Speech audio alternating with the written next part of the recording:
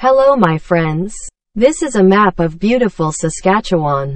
Saskatchewan is the only province without a natural border, as its borders largely follow the geographic coordinates of longitude and latitude. The province is roughly a quadrilateral, or a shape with four sides.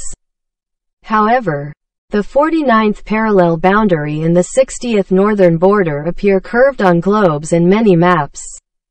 Additionally, the eastern boundary of the province is partially crooked rather than following a line of longitude, as correction lines were devised by surveyors prior to the homestead program, 1880 to 1928.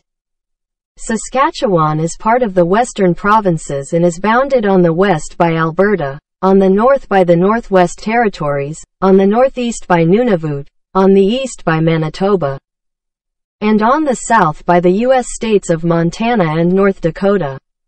Saskatchewan has the distinction of being the only Canadian province for which no borders correspond to physical geographic features. Along with Alberta, Saskatchewan is one of only two landlocked provinces. Excuse me.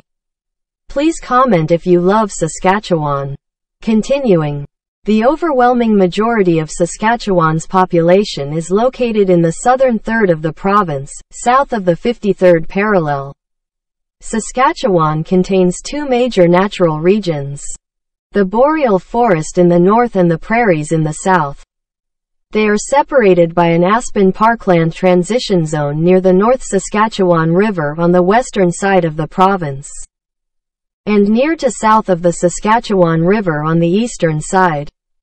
Northern Saskatchewan is mostly covered by forest except for the Lake Athabasca sand dunes, the largest active sand dunes in the world north of 58 degrees, and adjacent to the southern shore of Lake Athabasca. Southern Saskatchewan contains another area with sand dunes known as the Great Sand Hills, covering over 300 square kilometers. The Cypress Hills, located in the southwestern corner of Saskatchewan and Killdeer Badlands, Grasslands National Park, are areas of the province that were unglaciated during the last glaciation period.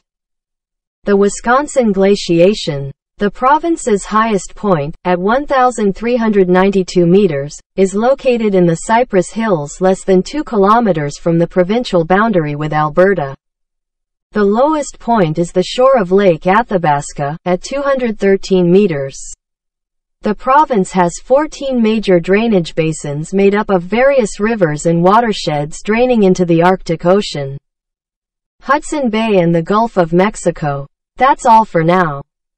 Thanks for listening. Please subscribe for the best maps and for the love of Saskatchewan. See you later.